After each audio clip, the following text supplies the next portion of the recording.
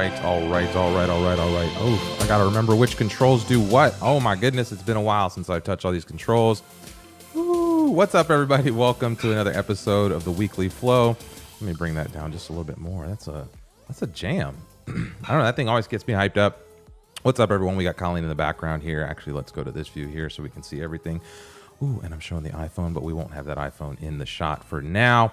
What's up, everyone? I see Michael in the comments. Hello, Michael. Hello, Maggie. Hello. Oh, Rowan, what's up, buddy? I've been watching your little, I enjoy your throat singing videos on Instagram. If you guys don't, you should follow Rowan.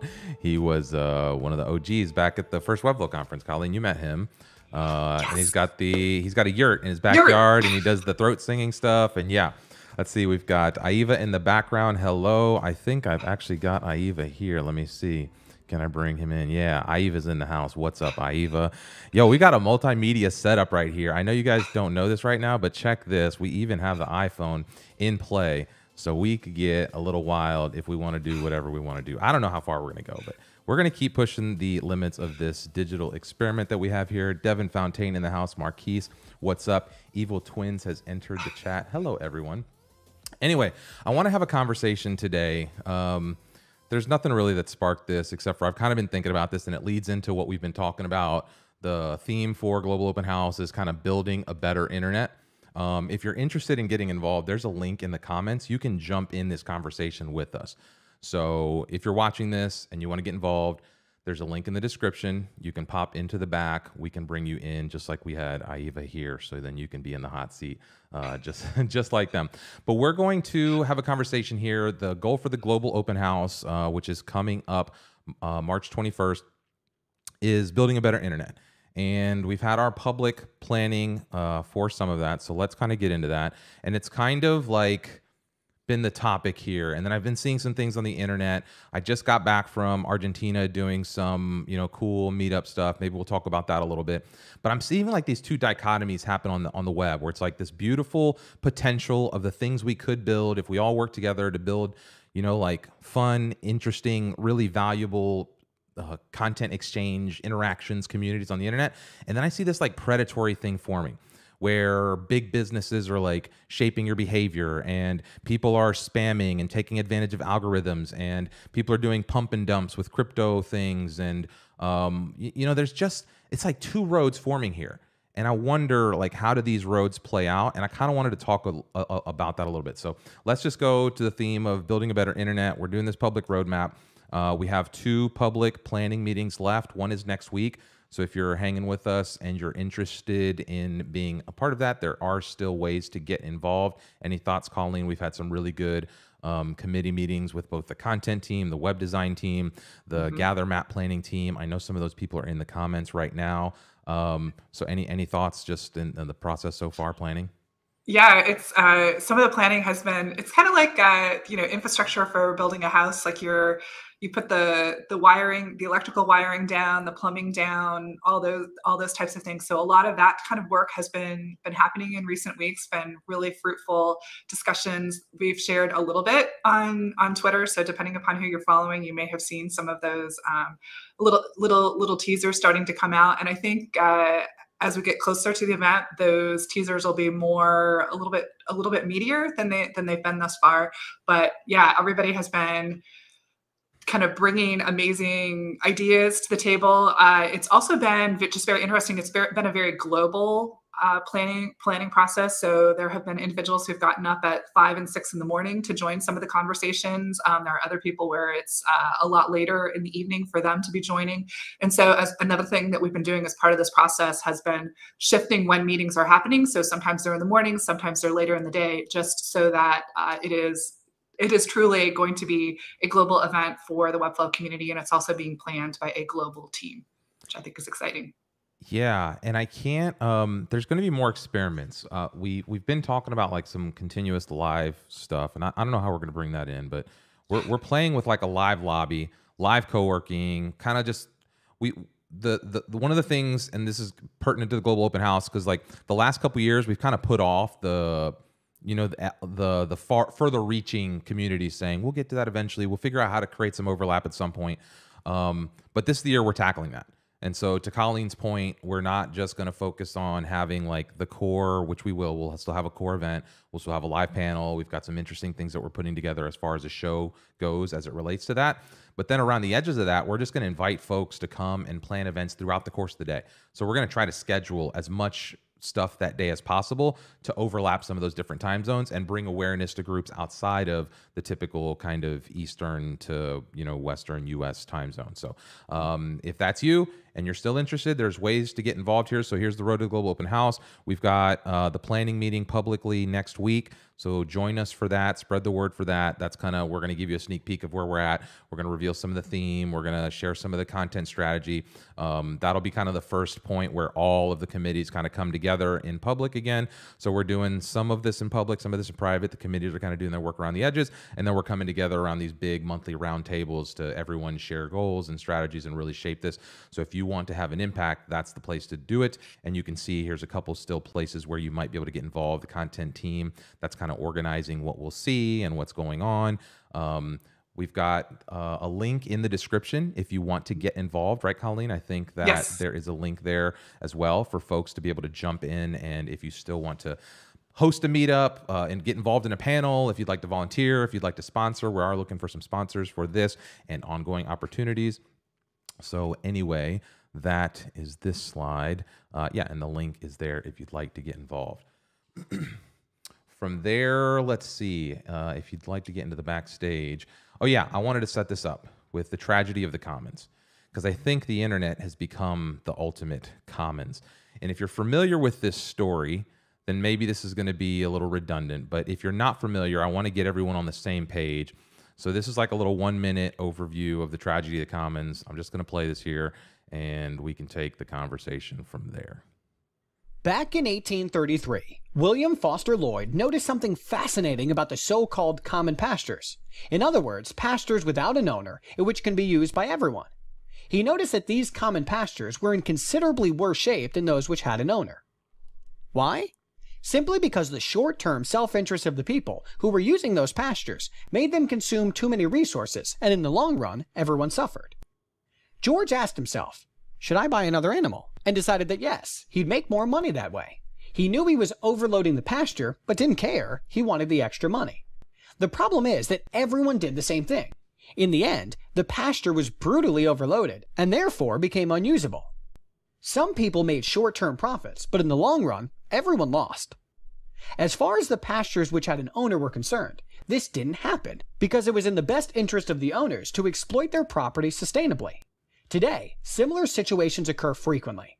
For example, with fishing grounds such as the Grand Banks of Newfoundland, which used to be home to a huge cod population. About 50 years ago, however, technology enabled people to catch a lot more fish than before.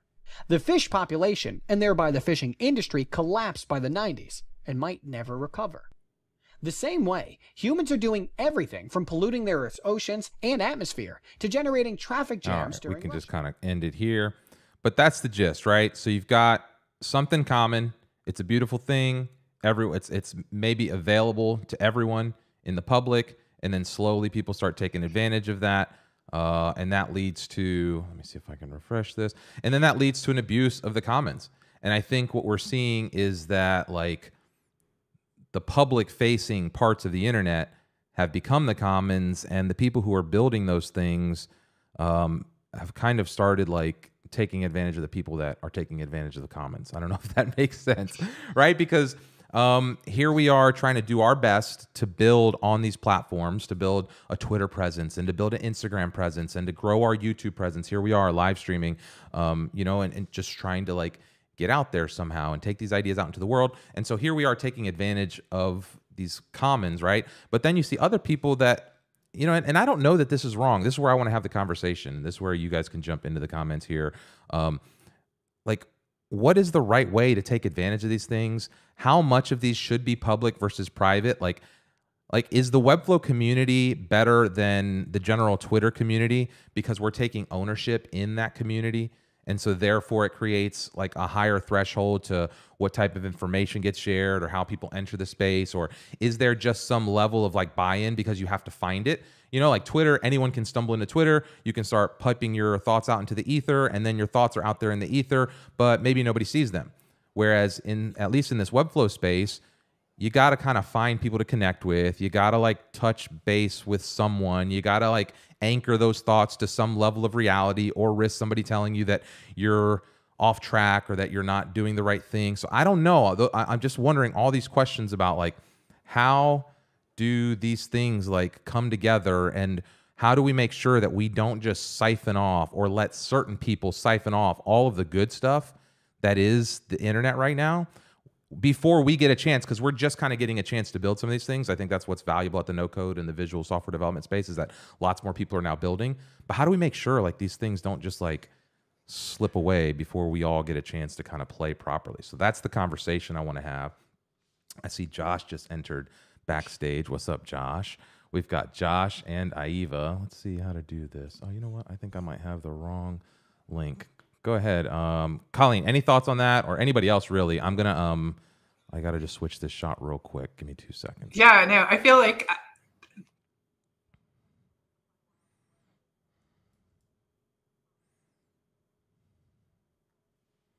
good content, snake oil salesman content, stuff that gave me pause to think about people that were not necessarily happy with something in the world, just, you know, kind of the town square, which was both good and bad. And I didn't necessarily engage a lot with some of that content, was much more of a lurker. Mhm. But then finding the Webflow Twitter community, you know, definitely got much more active, because I do think that there is something intrinsically special about folks that use Webflow, personalities and such, and it's just been very, very welcoming. And I am kind of curious about, I do feel like we're in a bit of a honeymoon stage right now, and I wonder what will happen as Webflow grows in size and such, and the community grows, and, you know, will we still have this intrinsic quality of, it's okay to ask a question, and you're not going to have someone in the comments say you're stupid or you're dumb or you don't know that, or kind of those types of things, which I feel like I've gotten in other no code communities when I've been engaged, as well as just Twitter before I kind of found the Webflow space. So I don't know if others can relate to that, if that's just been my experience. So I'd be curious to hear other folks' take on that. Yeah, Aiva, you got any thoughts? I'm trying to, let's see. That looks like it. There it goes. There we go. There we go. For some reason, it wasn't bringing the other folks in. So there we go. Now I got all of them. Okay. What's up? We've got Colin in the background. We've got Josh Lowe in the background. I can't really help the cropping. And we got the Aiva. So any thoughts on that? Tragedy of the Commons, things we're talking about? If we get one more, we can get a nice little grid layout. So if you're watching, click the link in the description and we get one more person back there. Come in, guys, Devin. come. We need more. Come, Devin. You got lots to say. I know you do. Yeah, so let's talk about Josh. Any thoughts on this? Like, what are you thinking? I don't know. I think I'm still just observing. I'm still fresh to the scene, but I think at the end of the day, it's just like maintaining your humanity and try not to get like whatever this like, celebrity complex or like fame get to you, and just be real and just share what's authentic and try to do the best for the community. At some point, you're going to get really big and get saturated. Then I don't know. I almost feel like when you hit a point of saturation, just like move on to greener fields elsewhere, somewhere. Like I always think that's just a natural way of things. Like I'm not even progressing talking about, and I'm not even talking about people becoming like popular or being influencers. Yeah. I mean, like I don't know. You're seeing a lot of people on Instagram right now hide their like count. Like I had my like count, and I don't do it because, you know, like any particular reason other than I think we should just get rid of the like count. And I see popular accounts do it too, right? Like I was looking, I think Joe Rogan, I saw one of his things. He has his like counts hidden. I'm okay with that, right? Like why are we just all, and I don't know. That's why I always go back to the incentives of the internet. Is the incentive to be the biggest group? Or I think one of the things I have here is like, because I had this, where is it? deeper social networks, right? Because I think this is what we're really looking for more than what the current internet is built around, like shallow, big, lots of volume. Everyone hear me, like let me see how many millions of people I can reach. But I've also then seen instances where like you get that kind of vibe and then you try to get people to show up in person and no one shows up, right? And so like where do you find the balance of like real people versus some kind of numbers things? And then you see all these people hacking Twitter right now. They're, you know, like reply for reply so that we hack the algorithm to show like so many more people doing X, Y, Z, etc. You know, and so it's like there's just games that people are playing. AIVA, people do this with SEO all the time, you know, like. Yeah, they do. They definitely do. And that's what I love about current, as Colleen says, like the current vibe in Twitter that we have there yet, up until like Remar said in one of the last videos, was like, it's not going to be this friendly in a few years. So let's enjoy. But people are still kind of having this amazing, I don't know, but I'm going to help you the best way I can thing, instead of the opposite kind of reaction. And yeah, in SEO, you're right. That's the opposite. That's the old school way. That's the guys that's working 10, 15 years. And there's like a lot of flipping things and kind of arguing about stuff because the topics become complex. So we're still accepting this. We don't know. And I think that's the magic here. As in, we're niche down enough, but also are willing to experiment. And that's like the cool part about, I think, what we're having here in the network. And that's what makes it magical, right? The ability to kind of look at yourself and say, well, let's see how this pans out, right? Yeah, I agree. And I think the in-person stuff, can we take this as a moment to like just talk a little bit about what just happened down in, because I think the in-person stuff, I think one thing we all have in common, Josh, what was the difference between like, and AIVA, we haven't met in person yet, but I know like going to State of Flow, Colin, Josh, Colleen, I know the first time we met in person, like those are big moments, you know, when you get like the opportunity to just see someone in person. So we did that. We did a little of that recently. Let's take a look at that.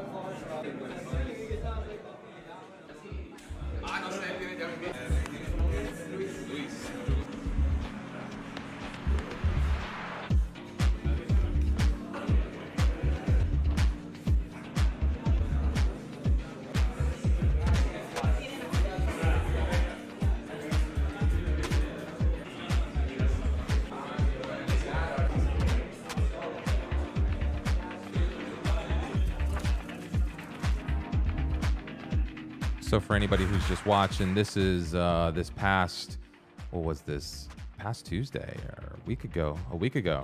Yeah, a week ago today. We're down in Buenos Aires. This is the first State of Flow international event. We did the State of Flow here in St. Pete. A buddy of mine said, hey, do you want to come meet me in Argentina? And I was like, all right. I reached out to Mason Poe, who has some team down there. And I think this gets to the root of it, right? Like, I don't know Mason personally other than like through this community. And I don't know any of these people. And then I just happened to bump into Matisse, who's a designer down at FinSuite. What's his name? Gabe, who's the videographer at FinSuite, you know, who I used to work very closely with, are down there. I found out that there was this conversation that I had with Pablo, who's one of the guys that helped us organize this, about like, hey, who knows where we're going to connect? Like 2 years ago, we made this connection on Twitter. And then here we are like doing this meetup in person. And so that's what I want to know is like, what's different about the connections that we're building in this space that lead to traveling thousands of miles for meetups, or that lead to kind of hangouts like these that become, you know, like the Global Open House, right? Like these events are just more than just, I don't know, that they're more than just your typical online events that you might be used to. And so that's kind of what I don't know what the real question is I'm asking here. I just see something different happening in the space where we are versus like a lot of the rest of the internet. And I want to know, how do we do more of that outside of our little bubble? Well, I think like a part of it is there's something really just completely authentic about the in-person experience. So I guess from my perspective, I'll just be honest. Like, I'm not a huge social media person. It's my goal to be a little more active on there because I want to reach people. But to me, a lot of these like online communities, Twitter, they're all kind of facilitating, I'd say, some of the deeper connections that I'm finding in real life. So being able to start a Webflow in-person group, being able to have those in-person experiences, that to me, I guess, is sort of the deepest experience. Being able to literally like pull up both of our laptops side by side and be like, cool, what are you working on right now? Like, oh, I see what you're working on. I had this problem like last week. Here's how I fixed it. There's something truly magical about that I don't think can be fully replicated in sort of the Commons, but I think the Commons is a great way to facilitate those in-person communications. Is part of it, I'm hearing like the word experimenting. Is it because we're so new and such early adopters to things that it's I know that there's so much that I don't know, and just curiosity and willing to experiment and willing to be open and willing to share, and not necessarily maybe having yet had kind of, maybe going back a little bit to what Josh was starting to say, having developed the egos or celebrity that maybe has come with some more established things where people feel like they need to pump on their chest and say, look at me. And, you know, as part of pumping oneself up, it's putting other people down. And maybe we're just not at that stage. If that's the case, I hope we never leave it, because yes, I love the curiosity. I'll add to that, to your prompt, Raimar. And the reason why I went off in this celebrity thing, because I was reading Devin's comment and went off in that vein. I think really it comes down to the experience of interactions, right? So what is your experience of interactions on online format where you are, you know, you have a screen, but you can easily click close, and then you got, you know, you're just distracted with so many other noise. Whereas if you go in person, that's all gone. Like, you have an allotted time, you're here for the weekend, and everyone's here together. And so there's that experience of interactions way higher. And then also the focus is a lot higher too. Whereas at home or any other platforms, like, are you able to be pulled away from it? If not, then that's great. And I think that's why I really love the whole platform of live stream, because now I'm like fixated, I'm not as distracted, and there's that like live interaction as opposed to just a recording where it's a one-way communication. So however you foster that, I think that's really what matters and what people really go towards, because they want to know, okay, I'm at this point in my journey, and I want to talk and interact with other people, and hopefully I can be inspired to forward me to, you know, wherever I want to go. And then, or, you know, if you're more ahead than someone else, then you can pass it down and then, you know, bring them up to the journey as well. So I want to follow up on that with just a quick question, and then I'm going to jump. I see Devin just jumped in. What's up, Devin? So I wonder if there's a way to recreate, and I see like Flow Party doing things like this. I see the Build and Bond. Again, I see learning environments. Aaron Kornblit with his, you know, automate all the things stream, and now over at Webflow, like, I see people kind of doing that where they do these. Timothy Ricks, right, is a huge community of people that are learning, and that's like a live stream thing / a video content thing. I'm wondering if there's a place, and maybe this is where y'all can help me think, like a live lobby, like a live co-working. I know Gather does some of that, but we've thought about, and I've been experimenting. Like, if I were to show you back here, I have like this little screen here with the ability to bring in the iPhone here with Spotify on a playlist, and we're gonna get some kind of violation here if I like let this thing go. But like, I really think there's a place to kind of bring in some multimedia stuff inside of an environment where you can do everything, and then like you start programming it, right? So like, imagine it's just there, and it's not always public, right? You got to kind of be inside, and I don't know, like, could you create some of that real world thing in a virtual world? And should more of our social experiments be pushing in that direction? Like, is that the stuff that you know, like that could solve some of the problems that we're talking about here about the internet kind of being, you know, what it is? I'm going to pass the thought to Devin here, and anybody else that wants to jump in, but we'll give Devin the screen as the new guy. I feel like you just put a really big spotlight on me. I think that your point about sort of bringing everything into one, at least as I understood it, bringing it into like one sort of OS, right? that kind of what you're getting at? Like taking everything and putting it into like one big platform where everybody can sort of be a part of like almost like a coffee shop, right? Yeah, Like just gathering something that, around like, and working together. you never know who you're going to bump into. You never really know what's happening. Maybe you could, because we could have a community calendar, and that way we could make sure we don't overlap stuff. But then there's just like this town hall. Like one of the things we're doing for this global open house is we're building this like virtual village. And so like, could we get programming in there where like all these different meetups are happening, and maybe we can even take some of the technical hurdle off of people's back end by allowing them to just show up and do some of the stuff. And can we help produce it and make it nice? And like Josh and I have talked a little bit about like, you know, can we do something where like next thing you know, we pop in from one studio to the next studio to the next studio. Like how does the news do it? Like the news does all this shit, right? Like the actual TV and these things kind of work in this way. And we have all these skills at our disposal. Like, could we start building this like deeper type of social network that somehow all the things we're already doing, but under one place that we can help with discovery and visibility and kind of density around the topics? That's, you know, that's the question in my head.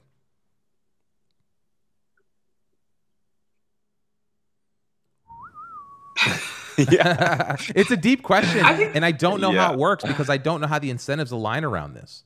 Don't forget that we are those, you know, people that flip the status quo. All of us, we're all early adopters, heavy thinkers. That's why we chose Webflow way too early, before it became like the thing it is, because we spotted that. So people that kind of are in this community are not the actual perfect sample to understand how this would actually work in a bigger sense. So we're now in this perfect world where everybody's an early adopter. That's why we share a lot of curiosity and we can communicate about it. Hence, we create these things, as in Raymar just connected his phone to the stream, which is, who does that? But early adopters do that, and we all are. Hence, as Colleen said, we know how much we don't know, and that's what makes this community awesome. But replicating it, I think that's the hard part, because not everybody is that.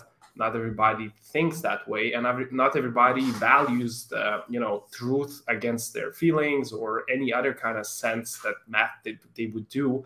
So it's awesome that you're digging here, but as you say, it's a hard puzzle to solve, because math will not be the same every time you try to replicate it or embody this kind of energy vibe, and then you say real events and real people, because meeting somebody who's a mirrored reflection of you is already very cool, right?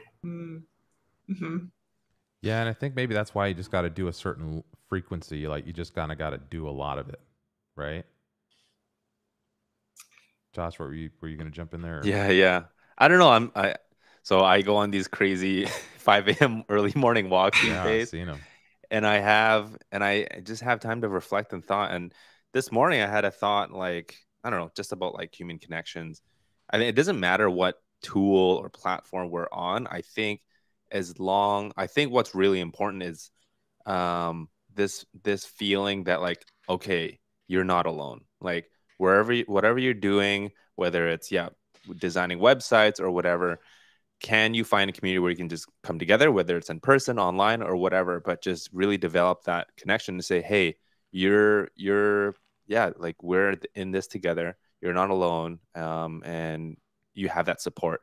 I think that's one of the main things that make a community a really strong community. But curious what you guys think about that. Yeah, I think you're dead on. And I think there's this thing also that like, there's this idea that you have to have 100 people on a stream for it to be like an effective stream, you know? When I think exactly what you said, like if people are getting the value out of it, and that's where I keep wondering, like a live desk, like how often am I sitting at my desk? It would cost me next to nothing to like just have office hours every once in a while where people could just pop in. And I'm sure there's, eventually like maybe I charge, and I do charge for some of this work, but maybe I give some of it for free too, where it's like, hey, people need strategy. You want creative strategy? You want marketing strategy? For these 2 hours a week, I'm just going to be in here answering questions about like marketing strategy. Come pitch me your concept and let's look at it and see, what we could do, how it might work. Let's, like just break it down a little bit. And I think those kind of things, like some of the accountability group stuff. So I don't know. I've been struggling with how do you do that? How do you balance doing that for free? because almost all the community work I've ever done has been for free. And I value that because I think, you know, you want zero barrier to entry for other folks who might be hungry to get to a higher level, right? So like, I don't want to put big hurdles in front of people, but then at the end of the day, you got to pay your bills, you know? And so like, there's always that. And so I don't know. That's the other thing that goes back to this question. It's like going back to the video of the commons.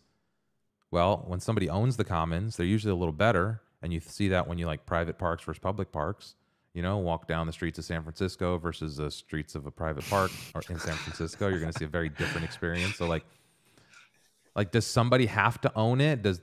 Can the community own something collaboratively? Like, right. Wow, fuck if I know. You know, like these are deep questions too. I know we're just wrapping them around the internet, but these are like deep questions that lie at the kind of the root of just society, I think, you know? I think I mean, we've touched on this on previous streams, but it boils down to common values, right? Like as a community, what is the shared values? Because then let's say one of the values is, you know, like self-responsibility or whatnot, or ownership. So then if that is baked into the mindset of the whole community, everyone wants to foster and look after it. But if it's just every man for himself, then yeah, it turns out to be this like ghetto place, right? So I think those are the fundamental things that you need to anchor down, like the culture. What culture are you building? Yeah. And to not get like even deeper with like the philosophy, because you have the tragedy of the commons, but then you go to like the Nash equilibrium, which I don't know if you're familiar with that as well. What's that? So the Nash equilibrium, have you ever seen Beautiful Mind, the movie, The Beautiful Mind with like Russell Crowe? Yeah. So he plays John Nash, who's like this, you know, savant mathematician. And he comes up with a theory throughout that. And the Nash equilibrium is basically the best move that anybody in a competitive environment can take so that everyone has the best possible outcome. So if you like, and it's actually like a beautiful theme in physics. So it's like the example they use in the movie, which don't cancel me, is just how they do it. It's like, so it's a group of guys at a bar and there's a group of girls at a bar and they're all like, they all see the one, you know, they're like, the one is like the bombshell, you know? And so he explains it like this. He goes, if we all go after her and we all strike out, then none of her friends are going to want to like talk to us because we blew our shot going after them. But if we all kind of just like take the next best alternative, which is ignore the really pretty one and all go after one that's kind of in our league, then we all have the highest likelihood of winning. And so it's like, it's not the best example of this. I'm sure there's way better examples, but it just goes to show that if selfishly you go after the thing that's like the best possible outcome for you, everyone may end up getting a worse outcome than if everyone takes one step back from what that best possible outcome is, and it's still the best possible outcome for everyone at the table to have the best possible outcome. And that's like, it's an important economic theory because everyone can win, right? It's like the theory of a win-win situation. It's a true win-win. And that's where I think like, how do we bring some of these, you know, I doubt, and because when social media was being built, it was just like build the biggest slot machine you can for incentivize the likes, to get the action, to build the buzz. And nobody was really thinking like, what's the long-term societal outcome? And I just don't, you know, like that's where I think some of these other things need to be thought about as we build, and being as we're the ones building these new things, like how do we think about that stuff in a way that's... I think it's important not to be naive that the decisions that we make don't have consequences. I mean, I think it's all well and good to think, you know, great things and everything's going to be good, and tools aren't necessarily going to be used for bad. I mean, a tool is a tool that doesn't necessarily have motives. It's what we do with those. It's how we use them. It is the actor who is potentially a bad actor, depending upon how you define bad, taking that tool and doing something with it that causes harm. So I don't know. I like to view the world with my rose tinted glasses and think that everything's going to be okay and kumbaya and wonderful. But I also know that that's not necessarily entirely the case. You know, we've been talking a little bit here about like experimenting and being early adopters and those types of things. And, you know, part of that is we don't necessarily have like at one point there was like the talk about like laws of the flow, or like what is it, or groups tend to have like a mission statement, a vision statement. This is who this group is for. I don't know that we in this space have something like that, or maybe we do and I'm missing it. Maybe that's a piece, but then that I feel like also takes away some of the magic that we've been talking about. So I keep thinking like, you go back to the U.S. Constitution, we the people, we could have like a constitution for the internet, we the creators, in order to form a more perfect internet, like I don't know. It'd be interesting to just think about like what could those guiding principles be to shift those incentives of the internet, into that new mechanism, because people still have to get paid, right? Like we talked about before. And then there's this other thing that's growing, and this was the energy down in Buenos Aires. It's such a different world. Like if you just live in the States, or if you live in a modern developed world, and you don't understand the value of like the US dollar in a market where the dollar is like shit, if you don't understand like how hungry some people are in places around this world to just like break in and take your fucking like job.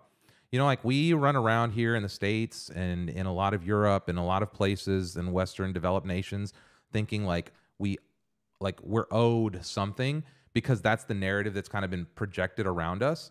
And I see all these like college kids and people around me and people in my community that they just kind of expect that they're going to come into this world and make a decent living and have some of this wealth that's been generated, before them.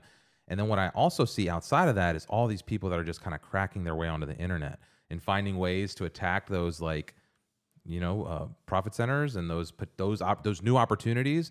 And I see an imbalance there too, with effort, with willingness to work, with a lot of things. And it's just making me question a lot of like the foundation of what our society is built on, I think is being shifted. And it comes down to like being the pioneers, like you said. We see this.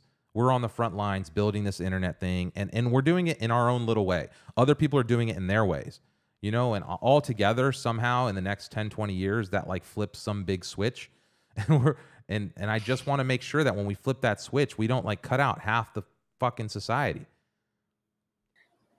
Like and I think that's also what pushes us, because so many of us want to grow and pull other people along and like build these systems up. But these things really like they keep me up at night, right? Trying to figure out how do you open up these opportunities to like as many people as possible.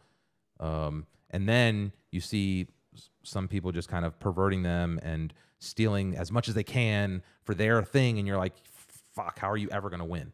Like, how do you ever beat those guys without playing the game? That law that you described prior kind of reminded me, I think, on the same concept, not the same part of the math. Kurzgesagt, like a same identical video which explained how this concept economically works, and what you just said even reinforced me to kind of for sure mention it. So it works on the way of helping others when you have enough, because if those people, as you say, like in third world countries or whatever, if they live better, there's more scientists, more doctors, more everything. So if they win, you win more, meaning there's more people now working towards innovating, creating, making new things. So that part is the crucial thing, as in not feeling that you're sacrificing something, but feeling that you're helping them.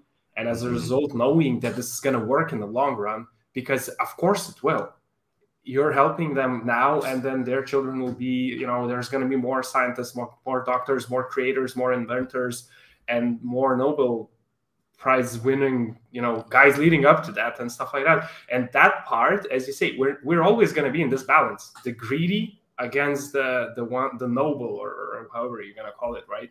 Because we have a saying in my native tongue, everybody hands bends to themselves. So it's normal for us to be first me, but you have to know yourself when to stop and say, hey, that's enough for me. How about others? Well, how can I help others? Like how can I help them? So that part, if we pinpoint in the new internet, that part, I think it's going to be awesome.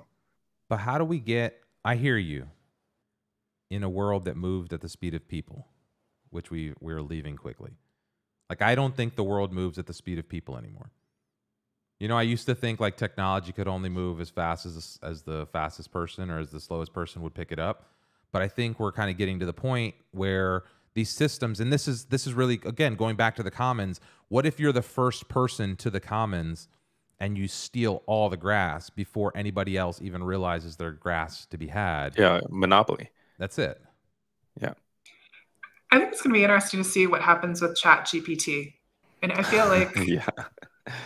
just, you know, like the past year, the past 6 months, the past 3 months, the past 2 weeks is just when you're making a comment, talking about, you know, things moving at the speed of people.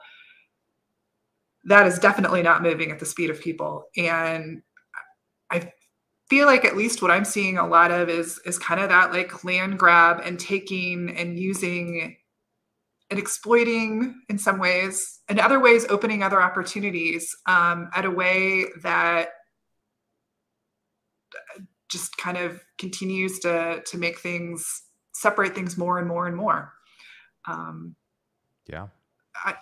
And there's no way to know what those repercussions are going to be. But I don't think. And that's what I mean is like, you won't know, we won't know what we've done. We didn't know what we did with Facebook until it was done, right? We didn't know what the Google advertising model did until 5 years in, and we were like, oh, fuck, you know? So like, yeah, go ahead. I think this is where regulation kind of comes in naturally, well, what the right? fuck do they know? Oh, no, Yeah. they don't know anything. No, but Definitely. no. So yeah, I get it with the government and all that. But I'm saying, like, when a new technology or when a new opportunity comes, and it's, yeah, like who is it? Steve said it's the Wild West, right? So there are no rules. We're figuring it out. But eventually you'll see that those who figure out early, they are taking it, like, they're at an advantage. And then the rest of the people who are just, you know, don't know anything, they are at a disadvantage. And so there's this huge gap. And I think this is where naturally government or whoever, whatever body, I think the proper role for regulation is for the general public to, you know, have some rules so everyone has an equal playing field, or at least have equal opportunity. But yeah, that's what I'm thinking. But I wonder though, you know, I'll stop that point. I'm just gonna put a vortex next. Don't to forget as we think don't about forget. these deep thoughts. I'm just gonna like. I'm just gonna. Let's don't forget distracted that. there. Let's don't forget that these exploitative systems collapse on themselves. So you say Facebook, you say Google, you say they will eventually collapse on themselves. For example, now Google is still waiting to release AI on top of what's happening. That means that you will not visit websites. They will scrape data, as they're doing now, of websites, and they will use AI to answer your questions without you actually visiting the source. Guess what that means? That means it's over for their module, as in they will not, there will not be any incentive to provide data with them. And that happens every time there's a too big of a data set. Eventually, there's no incentive to give them your work, your creations, your whatever it is. And that's why it always collapses on itself if it's too big and too greedy and too exploitive too fast, right? I'm glad you brought up this example, because this is something that I was thinking about, I don't know, within the past couple of days or so, and be curious to get your thought of, you know, there are folks that are talking about ChatGPT and other technologies basically, you know, taking away from Google, and that we're going to go to those sites and, you know, type in our questions. We're going to get those answers back. What does that mean for us who are creating websites? If these tools are basically giving people their answers, they're not necessarily going to be coming to websites to find, you know, who's the greatest pizza in my local town, or, you know, whatever question it is that I've had that I've been going to a website for. So as a business owner, what do I do? What does that mean? Yeah. Hey, if you're watching and you want to join the conversation, there's a link pinned in the comments. You can join backstage. I think this is where I go back to, we have to think about the regular world. There will always need to be property. If there's ever going to be freedom, right? If you think about, okay, Property as an ownership of some sort. Yes, right. It's the pursuit of happiness, right? Life, liberty, and the pursuit of happiness. If you understand, like if you, the early iteration of that was life, liberty, and the pursuit of property. And Thomas Jefferson, at the last stitch, basically changed it to the pursuit of happiness. But they understood that to own property was happiness. To be able to alienate your own labor and to then be rewarded by owning the fruits of that labor was the only path to happiness. And it's like one of the deepest truths we can ever remember, especially as we go into this digital world. Like, yes, maybe URLs will disappear, but we still need to have something that is a surrogate of property in a digital world that builds value based on the work you put into it, which again is why I think these communities become so important, and why I think it's important for us to then start taking ownership of how we arrange the mechanisms we build that generate attention on the internet, because those will be the properties that matter, right? Going back to your point, Aiva, like maybe not giving that to Google, or maybe not just making it freely available, but having some space in a place that people can find, whether that's directed through a URL or some other way to get there, that by being a part of this thing, you have some sort of societal advantage. And that digital property is what I'm talking about, like building those things.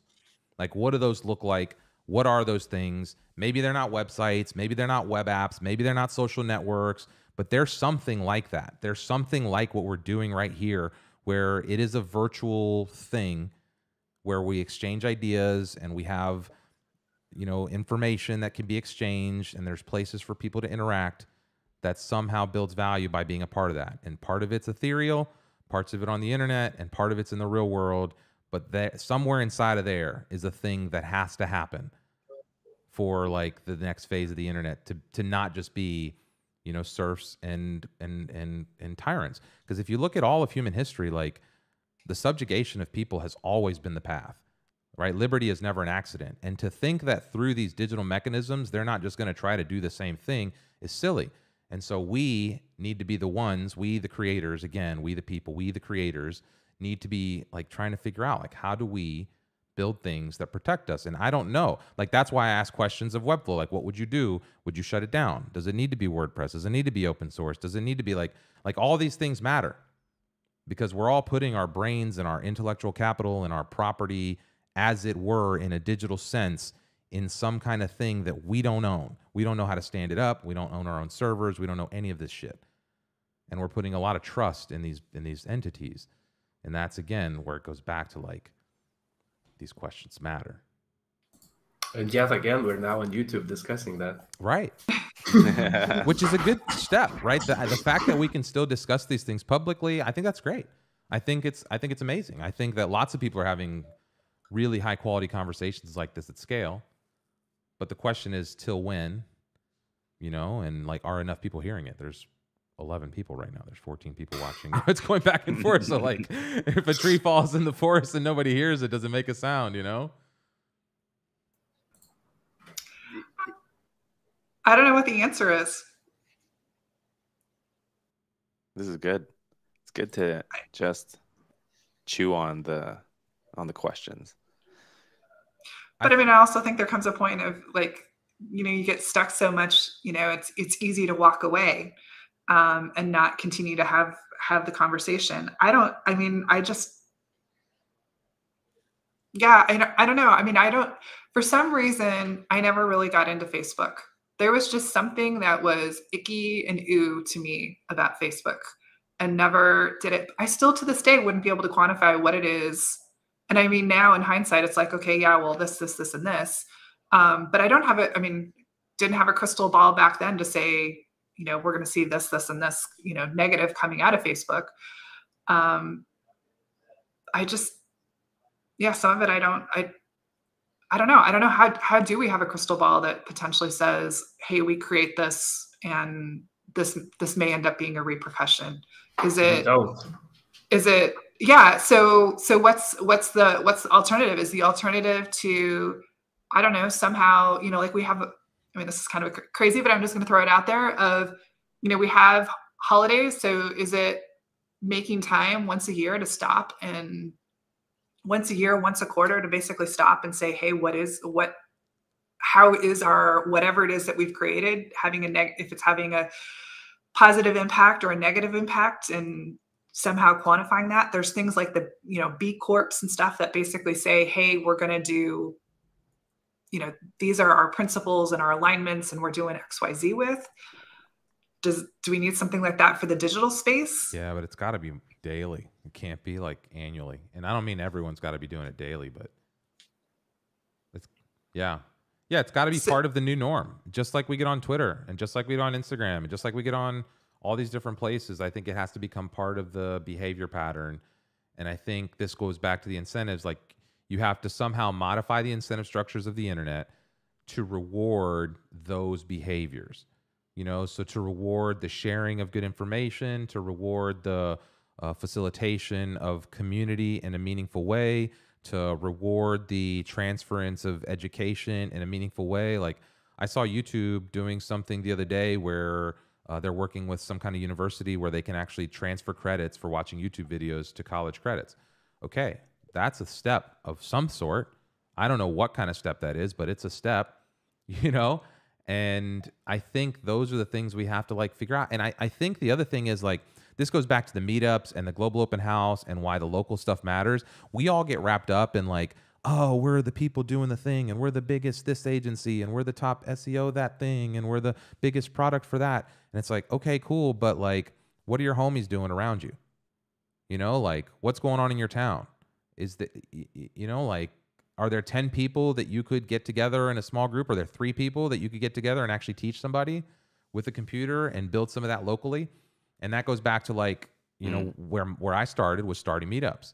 And where I started in community was like in real world things. And I think part of that, you know, is maybe something that should be considered too as part of this new incentive structures, is not necessarily, again, going for big, wide, you know, let's cover the whole globe.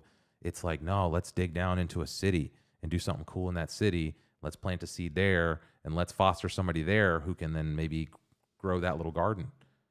And those become like, I don't know, that to me becomes part of the solution also. I think we're all mentioning small in different patterns. Like, it could be small as in my hometown. It could be small as in meeting for meetups you organize. It can be small as in Twitter is still small or surrounding Buffalo, so it's not annoying yet. Like, for example, WordPress, it would be. It could be small as any other kind of thing, or it can be niche down enough so that a lot of people are not interested. Hence, it's still small because it's very kind of precise. Or it can be small as in 100 people sitting there learning the same thing at the same time or on the stream. And I think throughout this whole conversation, we all mentioned it in different ways, but the same concept. And knowing that if there's some sort of monetary gain or any kind of thing, there's always going to be some sort of exchange needed as a non-economic exchange, unless we reach that singularity part where everything is just happening for free by robots, which I doubt we will, because it sounds more of a like dystopia than utopia, even though it would be cool, right? So that part could be that the new, as we just mentioned in the beginning, the new social norm is small and precise, which becomes more valuable than big and accurate. Go ahead, Colleen. Go ahead. I was gonna say, I think we're seeing some of that with it. Like, I think the real value in crypto is potentially being the rules engine for that. I don't think it's anything of what people are using crypto for currently, right? Like, I think the real value in crypto is hiding, waiting to actually become the laws of the systems we're talking about. And the people who win at that game will in 5 years be the one who, you know, like Microsoft or IBM or whatever, took this crypto technology and actually built mechanisms by which you can modify the incentive structures on the internet to be immutable, and then give the crowd ownership of those systems and actually let those types of incentives proliferate. Because, like you said, if you incentivize people equally, you know, to what, like, if you can make money now doing shitty stuff and it's harder to make money doing good stuff, you're going to do the shitty stuff. But if you can make money doing good stuff and you incentivize the good stuff, and it's easier to make money doing the good stuff than it is doing the shitty stuff, well, guess what? You're going to do the good stuff. And so that's why the incentives matter. Clip this part. Sorry, I'm like kind of lost in all these thoughts now. What are we addressing? Like the main thing, is it?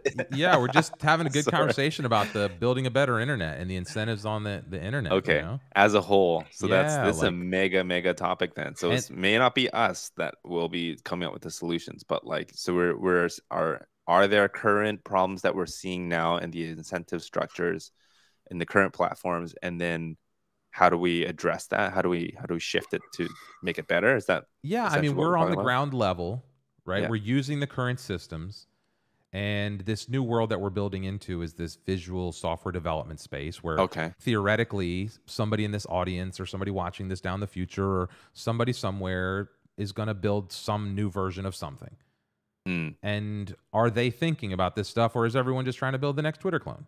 Right. Okay. You know what I'm saying? Like, is advertising always going to be the only way we monetize things on the internet, or is someone going to come up with some clever way to use these tools in a different way that's not like OnlyFans, just pay gating your booty? Well, that's interesting. Which is not like, I'm not saying that's bad model. I'm just saying it's only one model. We need lots of models.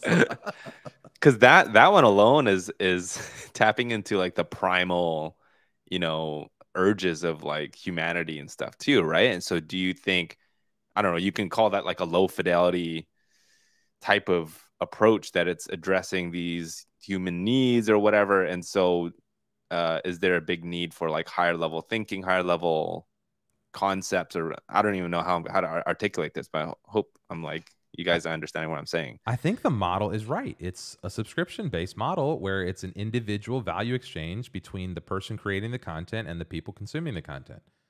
That is ideal. Like, that's the ideal model. Sure, it happens to be, and maybe again, porn leads the charge because it seems like on the internet, like that's how it works. That's how evolution happens of the internet. But yeah, like, and that's what Substack is. That's what Patreon is, right? Like, that's what all these new little things are. It's an attempt to somehow remove like the middleman between you and your audience, and then you become the new middleman.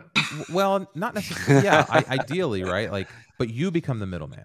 Like, I want to be the middleman to my audience with my content. Like, I want the content to be the middleman, right? So I want to be on one side of my audience. I want the audience to be on the other side, and then I want the content to be in the middle.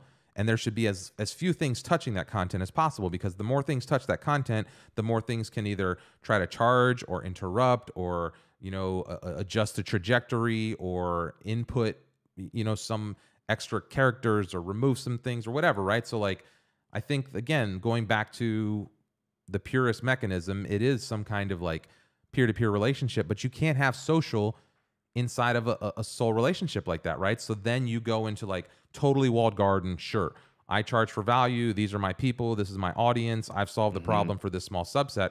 But where's the social? Where's the community side of that? How do you then allow people to then build and attach those things, or somehow then build a social thing that allows for discovery and reciprocity inside of that single player game? It's interesting. I mean, you can just use the metaphor of walled garden in the middle of a jungle, right? So walled garden is kind of like the privatization of things, where whoever creates the garden sets the rules, and depending on those rules, it'll thrive on, and certain plants or incentives basically will grow in a way that it is designed to be. Whereas outside the walled garden, it's just a jungle. It's there's no rules. It's just natural law will just take over. King of the jungle will just be at the top. And so I think to I guess expect the way a walled garden system would thrive in a public system, I don't know, maybe that may not work. Maybe you do need to put some boundaries and set certain rules and things like that. There has to be some rules, but also what you said presumes on like power being the only like mechanism for hierarchy, right? Like that the lion's always going to be the one that wins. And like outside in the jungle. Yeah, right. Like if that was true, like if you look at groups of apes, it's not always the strongest ape that, like kind of runs the social cohort.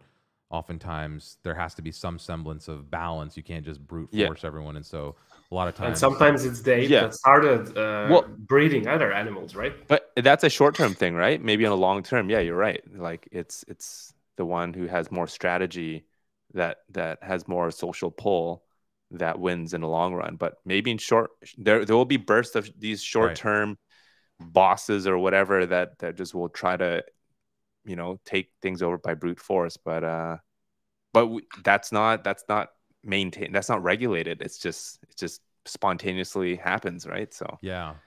I think it'd be interesting to do a step back before asking about, like, how do we shift the incentives on the internet of what are the incentives? Because in order to talk about currently, right now? Currently, and then also what could be an incentive that maybe isn't currently, because whatever mechanism structures are in place doesn't necessarily support this little thing that could potentially be an incentive from actually succeeding or thriving or even existing. I don't necessarily have anything necessarily in mind, but I mean, incentives, I mean, yeah, there's always there's that classic case of, you know, taking a look at your sales team and, you know, you're not necessarily getting the outcome that you're wanting. Well, take a look at the incentives that you're giving your sales team. If you're rewarding your sales team to do XYZ, they're maximizing to be doing XYZ. And that's why you don't have ABC happening. You change the incentive compensation structure, and all of a sudden, you're kind of changing what sales is doing. So if we want to shift incentives, I would say some of it is, what is it that we would want or should be or think existing incentives are? Because if you don't name it first, then how can you potentially shift it? So money is obviously, you know, a biggie. Which would mean conversion and attention. So attention is the first one, then it turns into conversion, and then it turns into money, right? So eyeballs as an attention economy. Would that be right, or you don't think attention's the only one that matters moving forward? Genuine attention. And not just attention, but like attention with action. You know, so like conversion, some sort of, doesn't need to be conversion in a sense, hey, go through my pipeline and we're gonna suck you dry for money, but means, hey, stay with us here and be more than 12 people here, chat about it, because we need to get this message along. Hence, we have to convert our ideas to your head or whatever the currency is. It doesn't need to be monetary. It can be idea is a currency as well, right? We're now trying to preach to the choir and we only have 10 people, but it would be cooler if we could have more, right? Yeah, and I think that just takes time. This is a different format of show than we've ever done. I like the idea of just having these kind of ethereal chats, and I think we're going to keep experimenting with some of this stuff, even though I know it's not maybe prime, like, you know, if you're out there trying to learn Webflow, maybe this isn't like exactly where you're going to be tuning in, but those aren't necessarily, like, there's so many people that are doing that. You know, there's so many people that are just teaching about the tool specifically that I would like to have some of these conversations about the output of the tool and what we're building with these tools, and not just with Webflow, but as individuals working together in this digital world. I think some conversations in that realm make a lot of sense for us, because we could be the leaders that cause the thing to be a year from now, right? Like, we could have a network of the things that we're building, and we're already doing it, right? Like, we're already doing it kind of in our own way, but we're all kind of doing it for ourselves in our own way. And I'm wondering, is there a way to point some of those efforts towards not just ourselves, but also across the bow of people who don't even know it's coming for them yet? You know, people who could then step into that cross light, if you will, and use it to elevate themselves, or to learn from us, or to, I don't know, use it as the thing to do the next thing, right? Like, I think about all the interactions and relationships that are coming from the meetups and different things that we've had over the years. And Josh, I'm sure you're starting to see this too. And anybody who builds community, Melissa, I'm sure, you know, as she's seeing the Flow Party stuff and like just the connections and the things that come out of it, there's no way to quantify it over time. So, Colleen, I don't know, going back to your point about, like, maybe we do need to have a session where we, like, write down the incentives. Maybe we take note about which ones of those we can actually impact, and how we, you know, could potentially start working as a small group together. Because one of the things I want to do is figure out how to do more of that Buenos Aires thing. the energy in that place, in the place where, you know, like we expected 15, 20 people to show up and we got almost 60. And Wow. the energy of just like seeing this thing come to life. Like we planned it in 2 weeks. You know, we planned it in 2 weeks. We promoted it. Let's see, we can like maybe pull some of these. Yeah, I gotta get the phone piece in. Yeah, let me see what I can do. Let me see if we can. It was just so much fun to like connect with them and to just be in a different part of the world.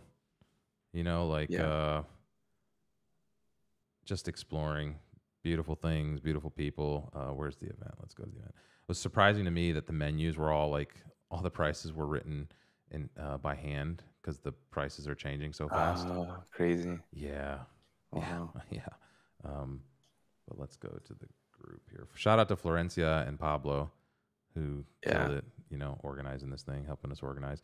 But, you know, like I've done this a couple times in different cities where you pop into a city, you do a thing, and here you go. So cool. You know, and so it's like, how many other places can we do this? And now you've got a big group of people there that are excited about continuing to do that in their town, you know? And so who knows what their next meetup does, and who knows what that leads to the next thing, and where else can we do this? Like, where else can we plant a seed? So well, it's like Colin, who was on the stream earlier, was at State of Flow, and then he met a few folks who have now started events that we've been to that are in other parts of Florida. Mm-hmm. Mm-hmm. Yeah. So coming back to the incentives, I think you need to understand what the needs are first, right? Because how can you incentivize something if you don't know what people need? And I don't know. I mean, to get the super meta and fundamental, like you go down to the Maslow's hierarchy of needs, and like, what is financial like needs? Is that like the main thing that everyone's looking for in this community? Then okay, then let's set up structures that we can all benefit in, like some weird referral gig economy or something where everyone benefits somehow. But just coming back to the fundamental needs, what do we need? Or even when you just show up on events like this, you may not even know you need certain things until you interact and talk to other people and the conversation strikes, and then you realize, oh, I actually do need this. So I think it's part of that discovery, continual discovery process of like, what do I need? And then how do we incentivize that? Yeah. Yeah. And I think, I mean, the idea that we're going to like hit everybody's financial need is going to be pretty, like that's not going to happen. Mm-hmm.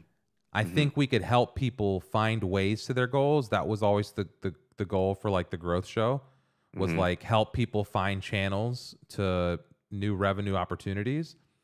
I think the communal goals, the support goals, and we can't feed people, so obviously feeding people is going to be hard to do. But you're right, there's some things on those lists, like you could nurturing people's like their potential. Well, you could equip them with the skills so that they can feed themselves, right? So that's what I'm talking about. That's what I love doing. It's, yes, we can't feed everyone in terms of giving them money, but how about empower them and tell them that they can go out and get it. And then when they're thriving, then they can pour back into the community. And that's when you have this positive feedback loop. That's what I love. Yeah. So, but this is not bad. Knowing what you don't do is kind of more important than knowing what you do. Yeah. And in this sense, you just understand that your audience and the creator economy that should be finding this kind of new frontier of internet is the one that already kind of can suffice themselves in terms of psychological and safety needs. So those steps are covered because that's a different story. And as we said, they have to go somewhere to learn how to use maybe Webflow, or it's not Webflow, other stuff like business accounting, whatever, freelancing.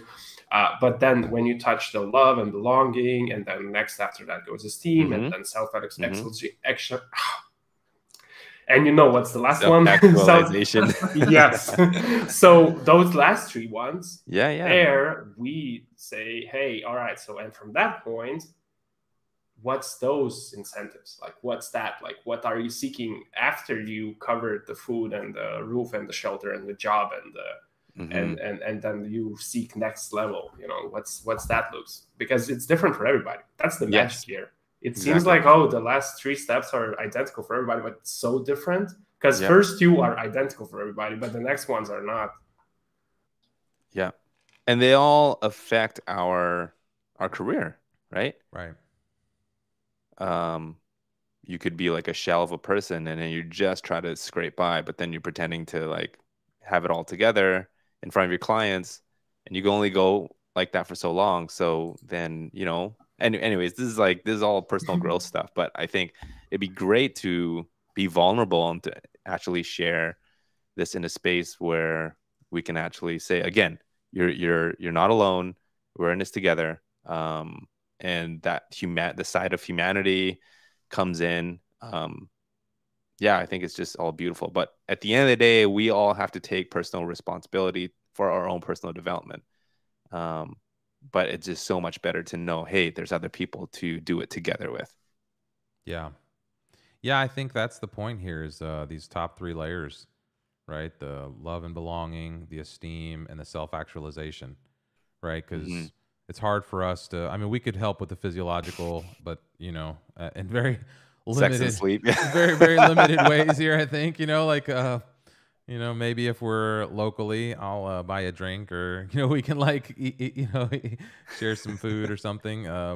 But yeah, I think once you get into that next step, right, it's like, that's when you can start. And that's where I think some of this community stuff comes in. And I think, you know, it'd be a lot for us to think that on the internet, we're going to solve all of these problems. But I also do think that, you know, it's time for us to just start thinking a little deeper about how we interact with these, you know, these digital boxes that are providing us so much, in a world that's changing so fast. And that's why I ask these questions about, you know, like, there's so much potential, and on one road, I really do see infinite potential, and I see the world of abundance. I see the promise that the internet was, you know, like intended to be. And then I see this other thing that's like this predatory, ugly, swallow the world type of thing. And I think this is our battle. Like, this is our, as our generation, like the fight we will have, our kids and their kids will look to us and be like, what the fuck did you do? Or thank you so much. Like, there's going to be 2 things that happen, right? Like, one of those 2 things is going to happen. It's going to be like, you either set us up and this is an amazing world and thank you for like directing this properly, or, you know, like, holy shit, why are we fighting these stupid fights again where we have to fight for our basic human freedoms? Like, these things are, we should not be having to rehash some of these battles.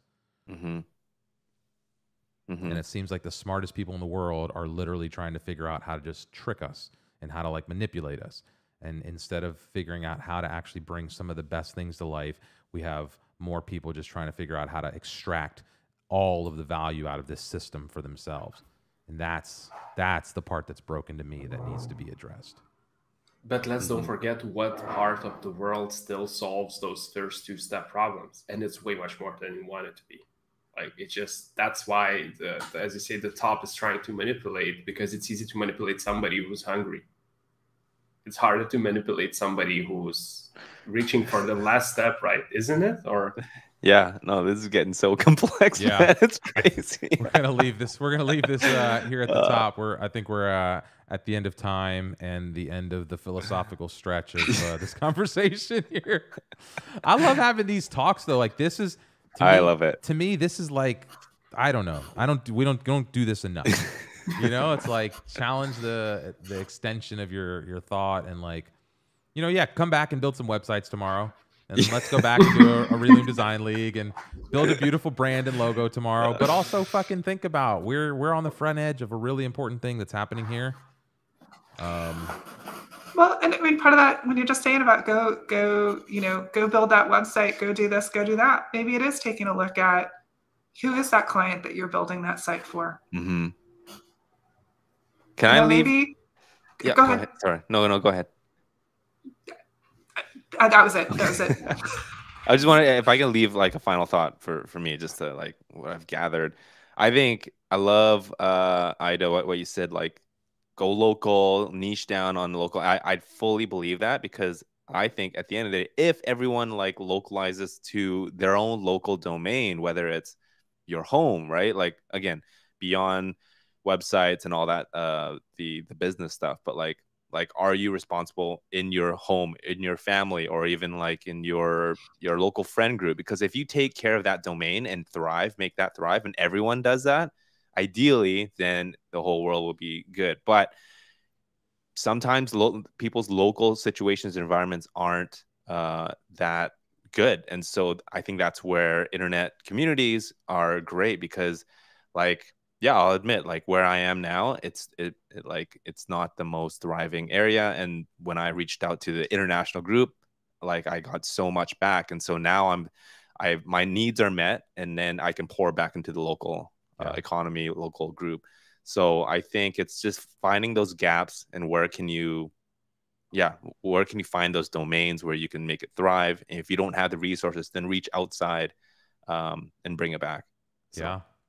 We have a new entrant to the space here. Let's bring Ronald into the scene. Nice.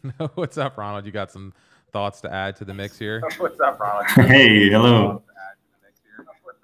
If you could mute your YouTube. Yeah, mute your YouTube while you figure that out there. There you go. I think this is better. There you go. Yes. Yeah, I found this video very, very interesting to get into this philosophical talk. I think it's necessary to have these kind of conversations, and it's very easy to be laughing about it at the end and like, well, philosophical stuff. Let's move on with work again. But I think, I don't know. I feel a little bit like almost upset about it. I don't want anybody to feel upset, but definitely something to think about. I think, I mean, my goal is to have conversations like this much more regularly. I'm going to start experimenting with like even Twitter Spaces. This one of the reasons the phone is here is actually to connect it to Twitter Spaces. So we're running tests on that. We've done some successful testing there too. So and to start collaborating with other folks. There's other folks who I think we can help from a production standpoint to do, I don't know, to just keep experimenting like this. Yeah, I think it's really nice, and yeah, the self-actualization when you're able to get to there. That's when I talk from my experience. I felt the time when I was below in this pyramid, when I was being very poor myself, and now being able to being at this self-actualization piece. I've been thinking about it a lot myself, and it makes me think of the creative ways of getting other people in there, and I think that is what we can think of more as well. I feel like the people in these kind of videos are already also pretty high in this pyramid. Yeah, but yeah. Yeah, I think for us, the folks that are able to have these conversations, our question is not, because we've all at some level got to the place where we're sitting at our desk making a living and spending some fraction of our time kind of enjoying this new world. It's not to say we're all well off. It's not to say we're all without our own individual needs. But it is to say that we've seen the potential at the end of these machines, and we understand what could be built here. And I think, I think us continuing to figure out how, in our own small ways, to do that becomes just a big win moving forward. So for whatever that's worth, I hope this sparks some thoughts and some conversation, both today here in the crowd and for anybody else who might watch this moving forward. I think there's some moments here that might make sense to clip. So we will probably do that, I think. I don't know, any final thoughts from the folks? I'm glad we're experimenting and having these conversations. I'd be curious to see where these lead. And certainly got in my mind is thinking. So, I hope that there's a follow-up. Yeah. Thanks for creating the space for the conversation. It's very important. Yes. Yeah. Thanks for thinking outside of the box. And we're not learning about diff blocks here, which is awesome. I love that part. I want to have more, and I think yeah, you expect a lot more experiments like this in a bunch of different topics. They're not always going to make sense to Webflow. They might not all happen under the State of Flow brand, to be honest. I think some of these may get peeled out of the State of Flow just so we can keep the State of Flow kind of more specific to digital creators and Webflow stuff, and then I'll kind of start experimenting in another place, probably with some of the Atmos stuff, maybe like an inner core team, the base layer before we start laying the atmosphere over top of the rest of it. So selfishly, a lot of this stuff is really me experimenting and doing market research and kind of exploring ideas for concepts that we have for things that we're building, which hopefully we'll tell you all about very soon, but we'll leave it at that. I appreciate you all tuning in, and let's see, we'll put this thing up in the background maybe. Yeah. I don't have an outro video yet. I think that's such a tragedy, but let's just awkwardly send it out. I need something that loops out. I have the intro, but no outro. Anyway, peace, y'all. Thanks for tuning in. Catch you next week. Bye. Bye.